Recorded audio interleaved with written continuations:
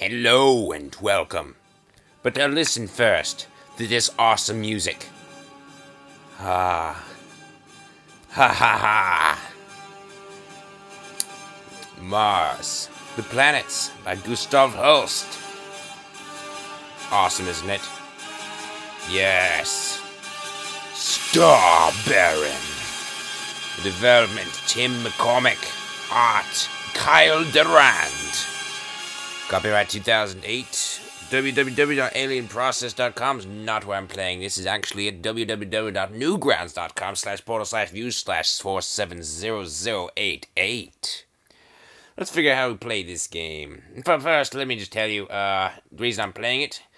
Well, it's by not by Lucas Pacha. Obviously, it's by Tim McCormick, but I came here because of Lucas Pacha, because it's one of his favorite games on his Newgrounds account. And, well, since his games are so good, I thought his choices would be good, and so far, I have been right in assuming that. So, let's check this out, tutorial. Aw, cut up the music. Oh, man. Oh, gosh. This is one of your star systems. Click to continue. Okay. The blue background cloud shows the star's growing efficiency. The bigger the star, the bigger the output. Okay, I should think that the bigger the star, the closer the system is to going bye-bye due to a supernova. But whatever. There's a defense satellite orbiting your star. They are tougher than ships. Not only are they tough, but they can shoot down masses of ships if they try to fly over the top. Alright, so defense satellite equals good. In fact, it equals gooder than ships. Got it. Triangles are ships. These are used to take over enemy stars. Okay. So, but the problem is that they're not as tough as the defense satellites. So, we need a lot more of them. Am I right or am I left? Each star contributes to your economy, and your economy limits the number of ships you can own. Okay, lack of economy. Like lack of money. Okay. Hint. Take out an enemy's economy, and he can no longer support his fleet of ships. So basically, make his stars all go supernova and he's dead. Okay. Simple enough. Select stars at the left mouse button, or drag a box around them to select multiple stars. Left-click the enemy star to attack. So this is basically like a little modification for Civilization 4 that I used to love playing. What was it called? Oh yes, it was part of the Beyond the Sword pack. What was it? Final Frontier. It's awesome. It's of course not exactly like this, but you know, it's kind of the same deal. It's a strategy game. My favorite. I excel at that. Not my favorite, that's just I excel at it, so yeah. Deselect all stars with space. Select all stars with Control A. Don't you mean Command A? I have a Mac. Or maybe you mean Control A, because that would work better with the game. Okay? Sure. Space. Alright. Continue. To select all stars of a particular type. Standard equals Control S. Naval, Control N. Economic, Control E. Defense, Control D. Mine layer, Control M. Okay, that's kind of complicated. I'm not sure I can figure it out. Snedum? Wow, it's just so random. It's not like they could have just made it easy by having the letter be the beginning of the word. Oh, wait.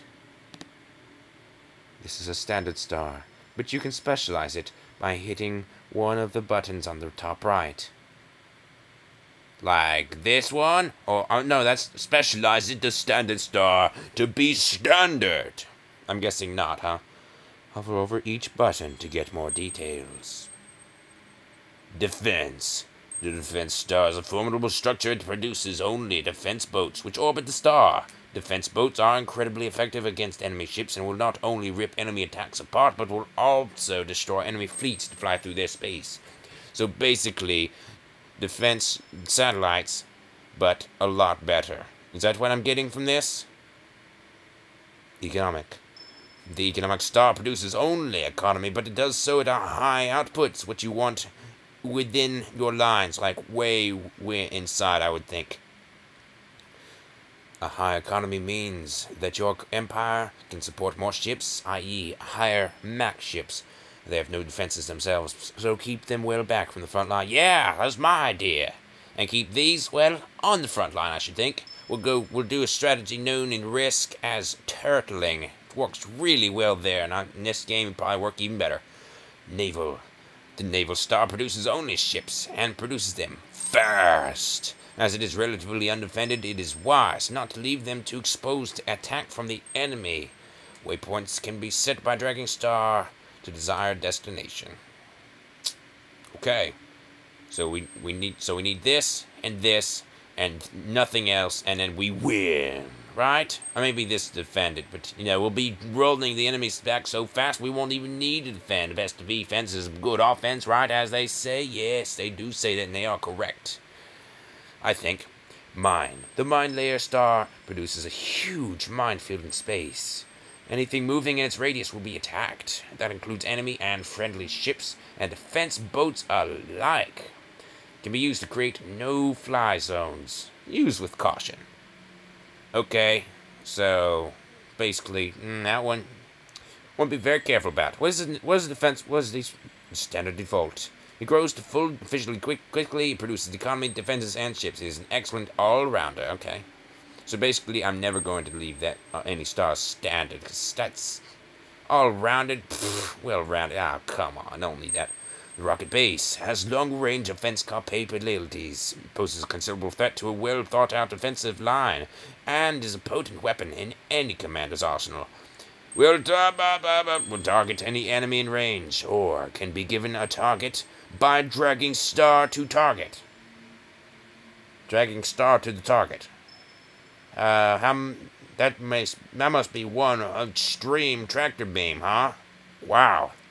Fighter. The fighter base is an excellent component of any defensive line. It produces high-speed fighters, which automatically patrol their sector, holstering the defensive stars under attack from enemy battleships. Overtaking stars already overpowered by the enemy. Fighters are extremely effective against battleships, but utterly ineffective against defense satellites.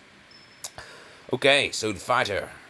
Good for attacking battleships. Good for attacking battleships out in the field, but not not for defending. Alright, good to know. Well, that's going to end this episode. It's just the introduction. Someone's ringing my doorbell anyway, so thanks for watching. Goodbye.